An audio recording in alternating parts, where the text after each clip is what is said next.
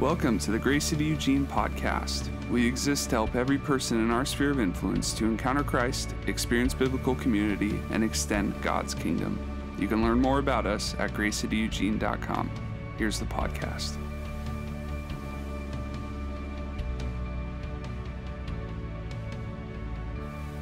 Well, it's really fun to be with you guys. If you haven't met before, I am from up in Corvallis, your sister church up there, and one of the dreams that I had many, many years ago, back in the Pete days of Corvallis, when he was up there, was the idea that our church, which was perpetually an airport, you know what I mean? People taking off and landing just all the time. You know, they're there for a layover. Year 2, 3, 4, something like that. But you always had to get used to not only saying hi and establishing them, just get to the point where you actually love them, not just love them because Jesus loves them, but you love them because you actually like them. You get right to that point, and you're like, where are you going off to, And it always was a dream of mine that there would be sister churches of ours up and down the I-5 corridor, and especially within the Northwest. Where when people were to land in those cities, they could maintain a sense of relational connection and bond. And it's just been a huge thrill to see you guys here established in Eugene, the work you're doing on the campus, and then even our church up in Portland as well. It's been really awesome to see so many faces that stay connected and that are able to go back and forth between that 40-mile distance between Eugene and here. And so that's just been amazing. I bring you greetings from all your brothers and sisters up there. Very excited about you guys and everything going on down here. I don't know about you guys, but we are enjoying this new season in the fall. It feels like a fresh time. Coming out of pandemic, it feels like a fresh moment that the Lord is doing some unique things. And we're very excited about all of it. And we want to see God do everything that He is indeed going to do. And it's a little bit about what I want to talk to you guys about here. I know you guys are in a DNA series. You're exploring not only who you are as a church, but what you're part of as a church family. And we're a part of a family of churches called Every Nation Churches that spans the globe. There's roughly like 80, 90, somewhere in there. Maybe we've hit 100 in North America. But there's some like 1,000 to 2,000 somewhere in that. I know that's a very wide ballpark range internationally. I feel like I should know it better than that. But sometimes churches, especially in different contexts like Southeast Asia and West Africa and so forth, they multiply so quickly. It's just like, I don't know how to keep track of those numbers. So anyway, 1,000 to 2,000-ish, with our headquarters being in Manila, of all places, which is really exciting. Because one of the things that is happening now in real time is the shift of the gospel that has been just going across the entire globe ever since the days of Jesus. And obviously, there's been Christians all throughout the globe, and the gospel has gone in every direction, but where the centrality of kind of the home base of Christianity has been started in Jerusalem, but carried west through Eastern Europe, and then into Western Europe, and then across to the Americas. But even in our moment and slice of history, it's even going further into East Asia and Sub-Saharan Africa. And so most Christians, like in the world today, don't look like me anymore. What's exciting about that is to see Christianity continue to do what is very uniquely good at doing, which is impacting cultures and reaching people from every nation. And getting to be a part of that kind of a family where the work and labor that we do here as disciples of Jesus and loving one another is part of a bigger vision of the same people doing that in their own context, and then being joined into that as a spiritual family, really, really exciting. One of the greatest honors of my life has been getting to serve with a graduate school that we developed within our denomination for some of our leaders across the world. And I teach biblical theology, and I promise you not to bore you with any too professory kind of stuff here today. But I've had about 30 students in my classes over the last 2 years, and it's the most humbling thing to stand in front of men and women who are better than you, in like almost every category. They are better than you. Like I have more letters behind my name than they do, but they are better than me in the kingdom in like every other way. It's very humbling and also very exciting. I can Bible nerd on them a lot, and then they appreciate that. But then when we actually sit down for lunch and they're, Professor Seth, whatever their accent is, they want to know all these questions about the Bible. But the truth of the matter is, like, I want to know their stories. And I hear stories about baptizing Taliban members on the border of Pakistan. You hear stories about the greatest outbreak of revival happening in the world today, Iran. And we have Iranian pastors that are in and out of prison, miraculously being delivered from death sentences there, like baptizing people in public fountains because they have just stopped caring about the government. You know what I mean? Like, we get to hear those kinds of stories. Like, I have these students in my class, and it's absolutely incredible. One of my students last year he's from Krakow, Poland. And when the Ukraine got invaded, all the refugees started flooding into Poland. I don't know how well you know your geography. I didn't know my geography at all, but it turns out Poland is right next to the Ukraine. So, so now his church, which was a mega church in Polish standards, and that was about 150 people, has now just exploded to about 400 people. And they have multiple translators in service with multiple languages because they have so many refugees. They're on call. It's just these beautiful, amazing stories that as incredible as it is to serve God here in Oregon, it's amazing to be a part of something larger than ourselves. And the mission of Every Nation is simply to honor God and to establish Christ-centered, Spirit-empowered, socially responsible churches and campus ministries in every nation. And what I want to talk about is that simple word of establish. What does that mean to continue the work of Jesus and seeing the love of Jesus spread specifically through churches and campus ministries that can carry this specific DNA to impact the world? And to see men and women's lives get touched to such a degree that they'll actually just abandon everything else in their life for the cause of Jesus. Super fun to be a part of. And I don't want to get left on the sidelines. As much as I love getting to serve and see what's happening in global context, and as much as I hear the cries of our post-Christian culture sliding further and further away from like the depths of Christianity, like, man, I don't buy it. And well, I buy it in one sense. I know culture is shifting, but what I don't buy is a sense of like that I'm going to somehow relegate the power of God as being irrelevant or impotent. You know what I mean? I think God can and does and will still move. In fact, I believe the eyes of the Lord range to and fro, and he's looking for hearts fully devoted to him that he might pour out his strength and energy into them. That's what I believe. I believe the harvest is ripe, but the workers are few. I believe that's still the fundamental problem that Jesus prescribed in his day and that remains in ours. And so I deeply believe that God wants to establish more Christ-centered, Spirit-empowered, socially responsible churches and campus ministries. And I'll just dial it into the state of Oregon, into the Pacific Northwest. I love it here. Of all the opportunities I've had to move from here for school, for jobs, other opportunities, I just love it here. I just can't imagine the kingdom of God's going to get much better than Oregon on a nice October day. You know what I mean? This is it to me. This is the real deal. And so I want to walk this through. What it would look like for, especially coming out of a pandemic, that we might participate and be part of on a practical level. And especially at a church like this, it can feel overwhelming to think, well, like, how are we going to do something so grand? But I promise there's people far less prominent or important or privileged or gifted as you that are just being obedient to King Jesus and watching Jesus do incredible things as a result. So with that being said, you guys, let's go to the book of John. That's where I want to open today. We're going to start in the book of John. We'll go chapter 20. How's that sound? Sounds good to me. We'll do that. No, I planned it. We'll definitely do John 20. We'll start from verse 19. Verse 19, just a little bit of quick context here. This is after Jesus' resurrection. His disciples have been hearing the rumors of the resurrection, and now they're about to have an encounter with the resurrected Jesus here. So they're back in the upper room that they had been in prior to the crucifixion, and they're kind of all huddled in. When guess who shows up? Your boy and mine, Jesus.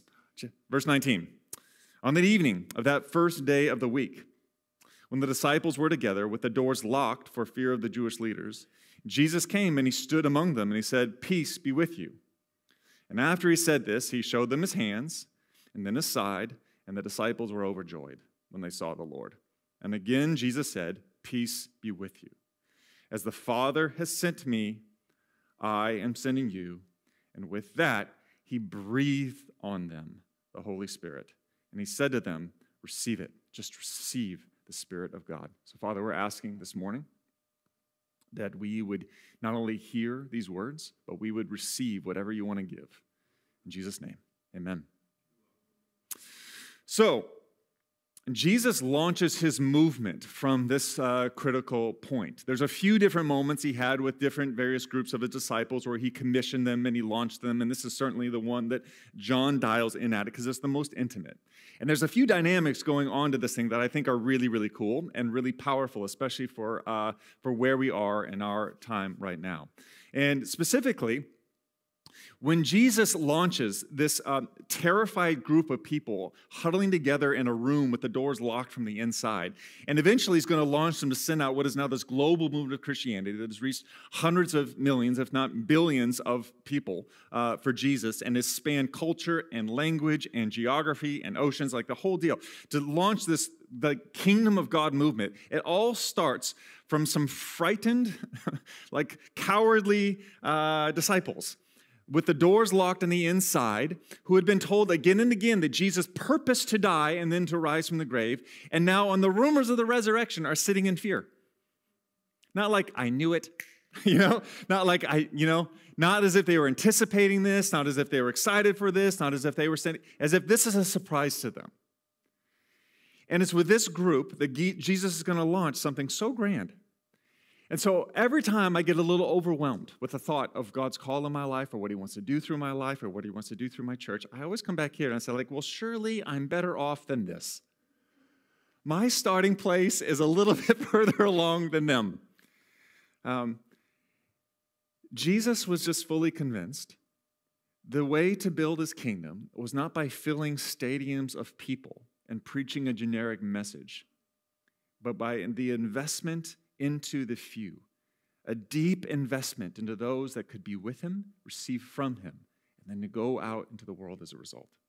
This is what he believed, that Jesus would really double down on his commitment, and he would have this moment with them, pronounce his peace to them, let them see like the holes in his hands and his side so that their faith and their belief could actually rise up again, and then to breathe on them the same Holy Spirit that was breathed into him at his baptism, and launch them in the same way that he was launched by his Father. Jesus believed that making disciples was the key way to reach the world, to establish his church throughout the world, to establish churches that would do incredible, miraculous things, even greater things than he would do, according to his own words. He believed it was about making these kinds of disciples that would have moments like this again and again and again. Moments where they would be in Jesus' presence, receiving the Spirit, and being launched out to their purpose in the world. There's a quote by a guy named Neil Cole, who wrote a book on discipleship, and it's kind of like buckle up for this one. It's kind of been like gutting me a little bit as I've been processing it over the last summer or so. But here's what he says about discipleship. He says, ultimately, each church will be evaluated by only one thing: its disciples. Your church is only as good as her disciples. It does not matter how good your praise, preaching, programs, or property are. If your disciples are passive, needy, consumeristic, and not moving in the direction of radical obedience, your church isn't good. And I think about how much time and energy and work and thought that not just I myself, but I know that many churches put into all the other categories. And yet this seems to dial right into the truth of the matter. That Jesus was launching disciples that would be radically obedient, not radically popular, not radically wealthy, not radically intelligent or educated, but obedient. And this, you guys, at the end of the day, is all Jesus is going to judge. This is it. This is it. And let me tell you, I don't know if there's been anything more convicting in the last several years for my life. And I tend to be a little bit codependent at times. I like to be liked. Who doesn't like to be liked? I enjoy being liked. And I enjoy telling people things that they enjoy hearing. But when I ponder and consider the weight of what Jesus desires to do, I can't help overcome that Jesus desires to see disciples that are not living as people just being told what they want to hear, but that are receiving truth spoken in love to them, that would actually raise them up, that they might be the kinds of people that would receive the Holy Spirit and be sent into the world in the same way that Jesus himself was. This is how Christ-centered, Spirit-empowered, socially responsible churches and campus ministries get planted over every nation. When ordinary men and women simply come to moments with Jesus, receive the Spirit of God, and choose to go in response. It's very ordinary. It's very simple. It's not over any of our heads. Jesus took ordinary fishermen. He took young boys, in our standards, men by theirs, boys by ours. John was the youngest of the disciples, and he was roughly around the age of 14 when he started following Jesus. And he was just convinced. You think of all the foolishness of the disciples, how many times Peter put his foot in his mouth. You think of Peter almost like ruining the whole crucifixion moment by starting a war, like by chopping off a dude's ear in the Garden of Gethsemane. These guys were so slow. And Jesus was committed to them, that even after his resurrection, yet they still didn't quite get it. He's yet commissioning them to be the seedbed on top of which everything else gets built. So here's the three dynamics of this moment that I would love to see get renewed in your midst. I think that this fall is a bit of a unique moment. It feels like a post-pandemic moment, a truly post-pandemic moment. It feels like the smoke of the last few years is starting to really clear. But what I am deeply hesitant to do is just press Control-C, Control-V on what 2019 was. I want to press into all that God has for me, all that God has for my church, for my small group. I want it all. I don't want to just go back to whatever I thought was normal. I want to follow Jesus into whatever he has now. And it feels like now is a moment of renewal. Everything in me has wanted to call my church back to radical discipleship. The only problem is I just have this real axe to grind with the word radical, because I think what we call radical, Jesus calls reasonable. we want to categorize that, because the second you say radical, then all of a sudden it's like, yeah, the 1% of Christians, they'll jump into that, the real Jesus freaks. They'll go for that, and everyone else can just ride the coattails of normal. But I think Jesus just calls things reasonable. You know you do crazy things when you're in love, right? And Jesus just calls us to love God with everything that we've got. And when you're most deeply, deeply in love with someone, your life will probably look a little radical. It'll be very inconvenienced. You'll do things you wouldn't ordinarily do. And it's not because you're pressured to, or you're trying to perform, or you're trying to out-radical someone else, you know what I mean? It's just you're in love. And it just happens. I would love to see our discipleship renewed, and I think Jesus lays out the pattern time and time again. You can see it all throughout the 3 years he invested into his disciples, but I just see it so beautifully summarized right here in this passage as he's about to launch them out into the world. So here's the three things I want to unpack. I want to unpack being with Jesus, receiving from Jesus, and then unlocking the doors. Being with Jesus, receiving from Jesus, and then unlocking the doors. The first one is probably the most important one. That our discipleship to Jesus, our Christianity, the very core of everything, is about being with him. It's not a set of ideas. Christianity isn't a life philosophy. It's not a rule of living. It is about being with Jesus. From the very beginning of the world, God made humans to be with him. Humans' rebellion literally walked away from him relationally, but God has been in hot pursuit ever since. Christmas, which is quickly approaching, praise be to God, is most noted by Jesus coming as Emmanuel, God with us. That he is the gift. It's why we even give gifts at Christmas, because of the amazing gift of Jesus at Christmas. That even the idea of heaven in the Christian conception isn't this reward we receive for a life well lived, a place where the beer flows like wine, you know what I mean? And we get every just like sensual or like pleasure-filled indulgence that we want without hindrance. The vision of what eternal life looks like is to be with Jesus, unencumbered. That's the vision, which I have no doubt there will be pleasures and desires fulfilled and really good things happening, because God gives every good and perfect gift, and he is a God of abundance and generosity. He's a great Father that knows how to give good gifts, and if you know how to give good gifts, do you not think he knows how to give better ones? So I believe that there's going to be amazing, amazing delights in God's presence, but the greatest and most central aspect of it all is him. It's him. It's being with him. The disciples were noted as men who had been with him. In Acts 4, when Peter and John actually go heal a dude, and it stirs everything up, it becomes very controversial, because how dare you? You know what I mean? How dare you? How dare you help a man walk? You know, that's just not polite. And what they noted about him when they started to investigate this terrible infraction of polite society was that these men were ordinary, unschooled, but that they had been with Jesus.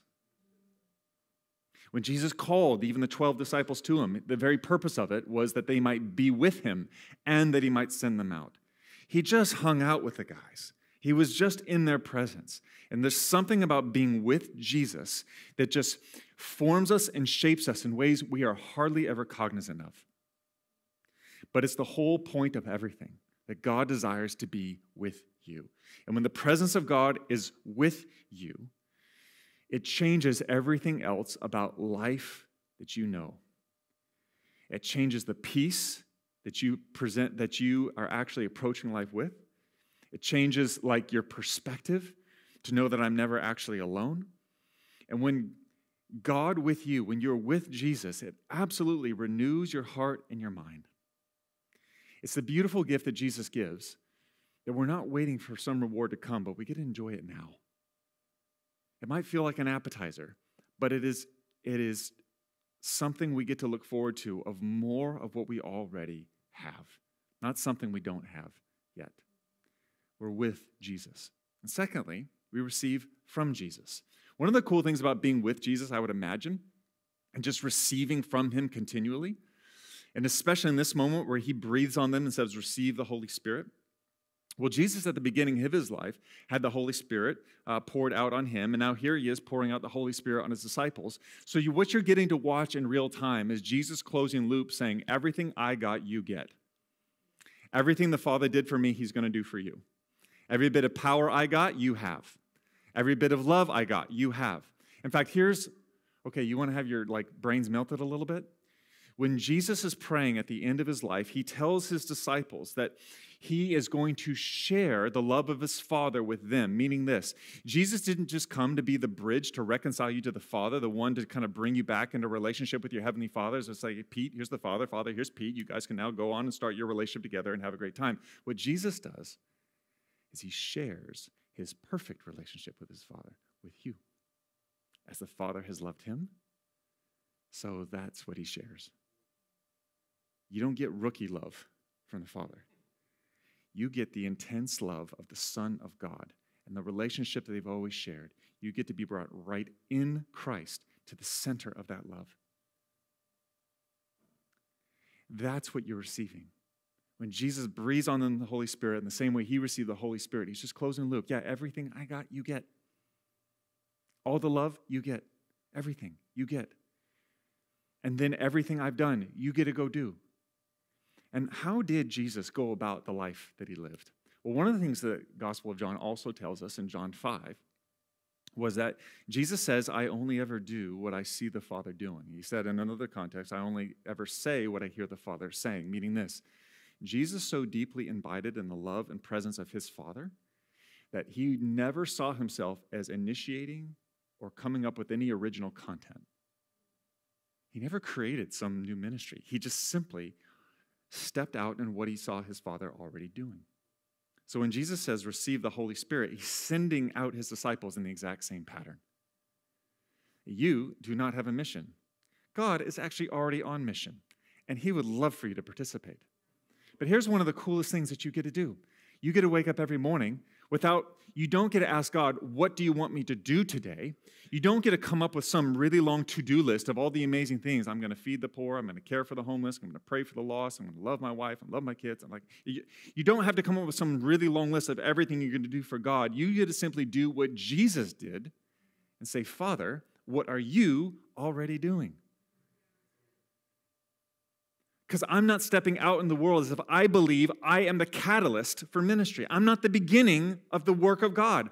I'm just stepping out into the world where the work of God is happening everywhere. I'm just often blind to it, obtuse to it, thinking about me and my world all the time. But when I say, Father, what are you doing? I'm just receiving Jesus and the Holy Spirit and walking in the same way that he walked.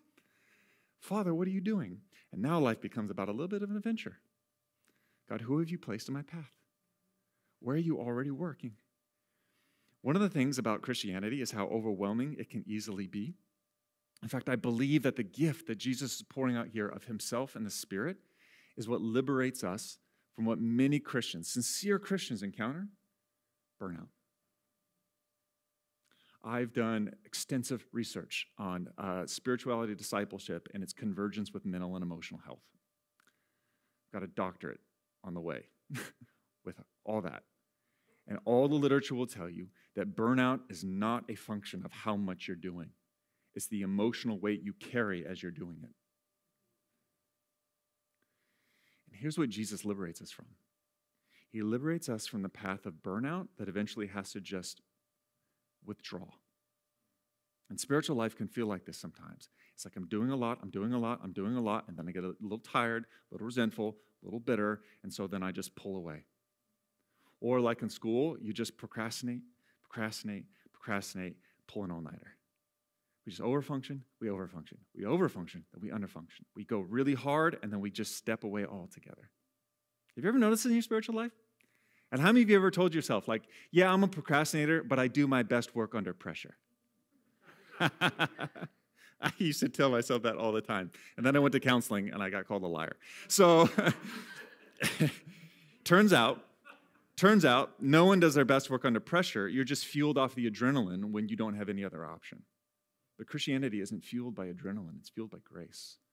The grace that confronts the things you're avoiding in your procrastination. The anxieties, the fears, the insecurities that are actually holding me back. The belief that somehow I have to do a million things for Jesus. And so that we just avoid, and we avoid, rather than just simply asking, I'm not called to do a million things for Jesus. I'm not called to plant a church in every nation. I'm just called to ask, Father, what are you doing? And participate in that. I wish it were more complicated than that. It's hard to justify my job at times because it's not that much more complicated than that. If my people just asked that and did that every day, I think I'd be out of a job. I'm pretty sure I'd be out of a job. You know what I mean? I'd have to go do something else. Father, what are you doing? And then just go do that. There's an amazing quote by Ted Lasso. Have you ever watched the show? He's an American football coach that gets hired to coach a soccer club in England. It's quite humorous. And when something like really horrible happens in the middle of the show at one point, one of his assistant staff says, like, Coach, I think it's time to hit the panic button. And in his nice little, like, charming, like, southern draw way, he says, like, fellas, there's only two buttons I never like to push, you know what I mean? Snooze button and the panic button. Because that's life. It's either snooze or panic. Snooze and panic. And we either live in this disengaged lethargy or this adrenaline, like, pushed, like, panic. Neither of which is the life of Jesus. And Jesus says, peace I give you, and then receive the Holy Spirit. And at what point, here's one of the things I love about Jesus. I've been rereading the Gospels, and it's totally the thing. Sometimes, like, Jesus is kind of like a great little, like, jewel or a diamond, and every time you turn it in the light, you see a little different refraction of, like, who he is, an aspect of his character. Read through the Gospels and try to find one moment when Jesus is panicking or pressing the snooze button. What's amazing is he can walk into a crowded room filled with hundreds of people, all with desperate needs, all crying out at the top of their lungs, Jesus, Son of David, have mercy on me. People that need healing, and he can go like a heat-seeking missile to one person in a crowd and deliver the very need the Father has for him. And what's shocking about it is he could turn his back on thousands of people to do it.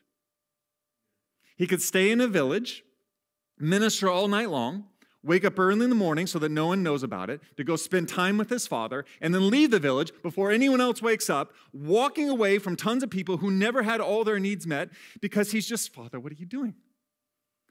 And he's just keeping in step with him. He's not saying, well, the needs here are so great. I guess I'm just going to do this for now. I guess I'll just have to delay the cross. I guess I'll just never rise from the dead. I'll just stay here forever and a day. No. He says, Father, what are you doing? And he just stays in step. And Jesus walked a life in 3 years that would have burned most of us out in like 3 hours. But he was with his Father. He received from his Father. And he's just constantly in tune. Father, what are you doing? I'm just going to do that. One of the tricks of the trade, sorry, Pastor Chris, I'm going to give away a couple things here. But one of the tricks of the trade of a pastor is just looking confident.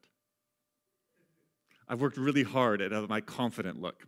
I can sit with people like in my office or a coffee shop, discipleship, whatever sort of moment, and I've got this really great face I've been working on that tells you that, like, I hear you, I understand you, and I can help. You know, like, it's just like, I have empathy, I have compassion, and I'm like, don't worry, you're in great hands. But I've developed this outside face to mask what's going on typically on the inside of my brain, which is usually, oh dear God, like, I have no idea what I'm doing.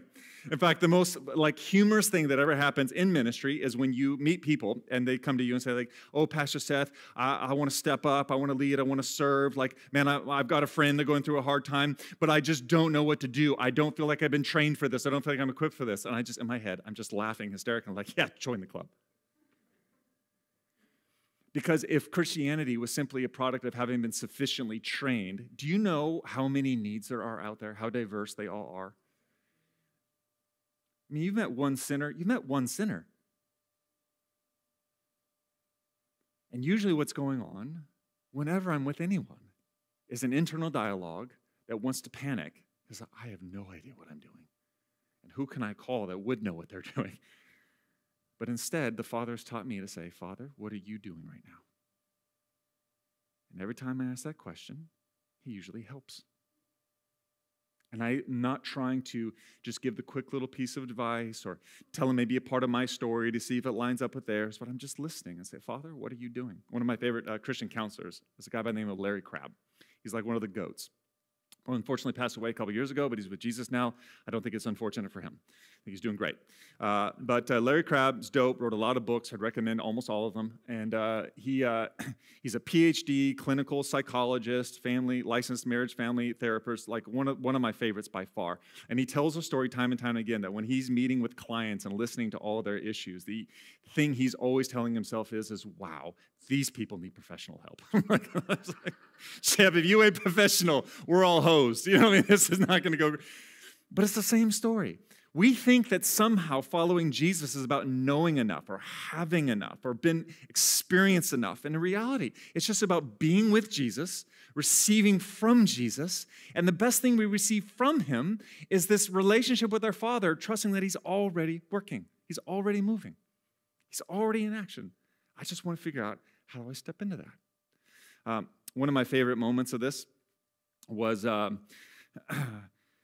several years ago. We had a new couple that was coming to our church, and every time the husband would show up to the church, he did not look like he was having a good time. So the room wasn't a whole lot bigger than this, the church that I was preaching at back at that time, so you couldn't avoid faces. Like, I saw all the faces. So I would see him every Sunday, and either he looked like he had a death stare, like he was going to murder me, or he was falling asleep. It was literally one of the two. Like, that was the emotions he had. It was like, death to you. I was just, like, that was it. Like, option A, option B, every Sunday. And I kept thinking to myself, like, why do you keep coming to church if you hate it so much? So one day, like, I just got up the courage, and I went to him, and I just said, Father, what is going on? What are you doing? Why are they here? Can you just make them not here somehow? Because this is really uncomfortable for me.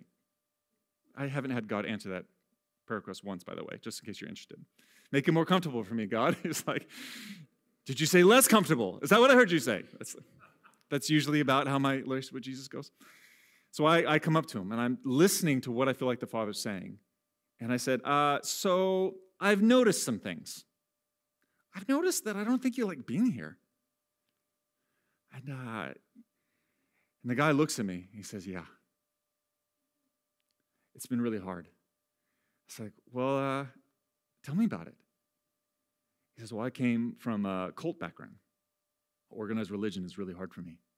And every time my wife wants to go to church on Sunday, I hear these voices in my head telling me, stay away. Don't go there.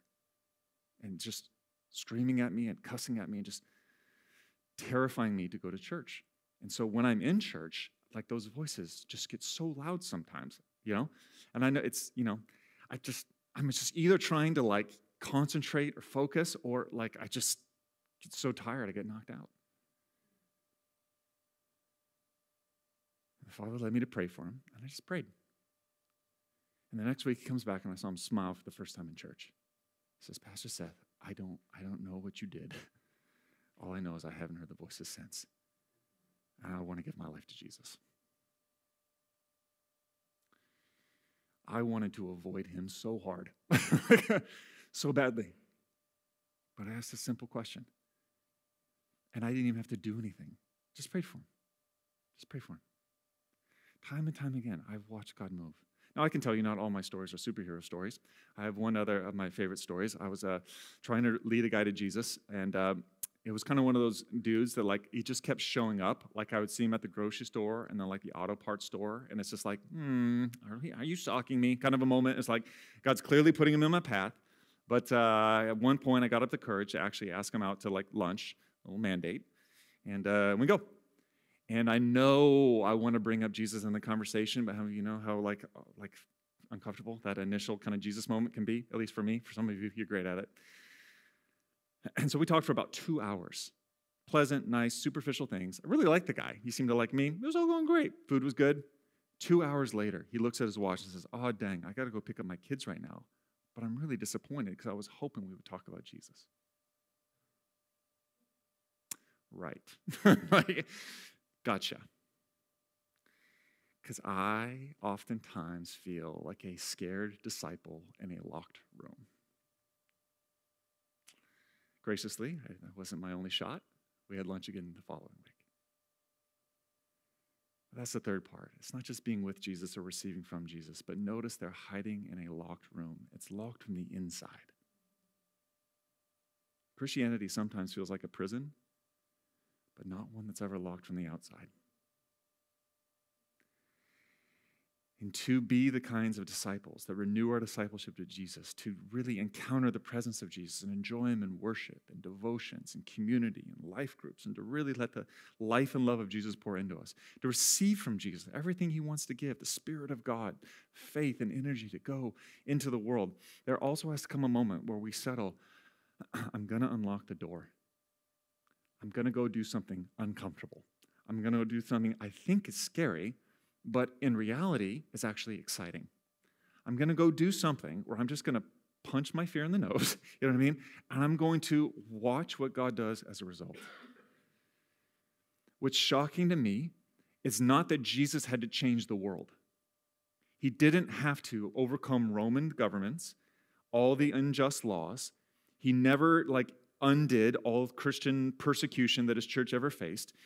He does very little to dictate the terms of how the world operates, because the problem facing the church is never about the church being in prison. In fact, read the book of Acts. Christians being imprisoned is never really a problem. They're never actually imprisoned. They're just worshiping in there, and when God wants to let them out, he just kind of lets them out. You know what I mean? It's really not a thing. The real problem is when we lock the door from the inside. For the same reasons they do. They're scared. They're intimidated. But when you say, "Father, what are you doing?" you realize even the most intimidating people. I have staff members, I have pastors on staff who used to come to their life group with balled up fists refusing to talk. Very intimidating. But sometimes on the outside, what looks like intimidation is just the last death rattle of someone holding on to their own life before they surrender it to Jesus. I know that was my story. It's like when you know what I mean? And you know that God's after you. And then you kind of give that last concerted effort to try to hold on to control of your life. You know what I mean? And sometimes we interpret that as intimidation and disinterest, when in reality, sometimes it's the very evidence that God is most powerfully at work. We are those to be with Jesus, to receive freely from Jesus, and then to courageously unlock the door and see what he has for us. I don't know if this wouldn't renew our discipleship to such a degree that you and I couldn't participate in this grand adventure, where the greatest stories told in the world don't come from some other continent, but come from Lane County, come from the U of O, come from ordinary people just asking simple questions. Like, "Father, what are you doing? What are you doing? How do I participate?" And just one step at a time. And when we do that, that's all we ever do. And we get to see Christ-centered, Spirit-empowered, socially responsible churches and campus ministries not only get established in places like here, but who knows what God's going to do from here? Who knows what kind of seeds he'll launch from here? It starts in this simple place. And I want to call us, especially to what has felt like the locked room of a pandemic for a few years, back to the place, being with Jesus, receiving from Jesus, and unlocking the door. Father, I'm asking in Jesus' name for a fresh encounter with you. I'm asking that this time that we have remaining together be one where your Spirit would really touch our lives again. You refresh us. For those of us that have brought in just a lot of stress and anxiety and worry and fear. Those of us that have brought in just a lot of burdens. Father, I'm asking in Jesus' name that you would come and breathe on us. That the fullness of everything you have would be poured out into us. The love of the Father is perfectly poured into the Son. Be poured into us as well. And Father, would you reveal if there's anywhere that the door's been locked, or our lives have been a little smaller than you've desired them to be, where fear has been Lord instead of you. And we're just asking, God. We're asking that your presence with us might give us courage to step out again. We trust you for this. In Jesus' name. Hey, thanks for checking out our YouTube video today. We appreciate you taking the time to tune in with us. Before you take off, please hit the like button. And if you want more of this content and you want to be notified when we put out new videos, hit the subscribe button and the little bell for notifications right next to it. We'll look forward to seeing you next time.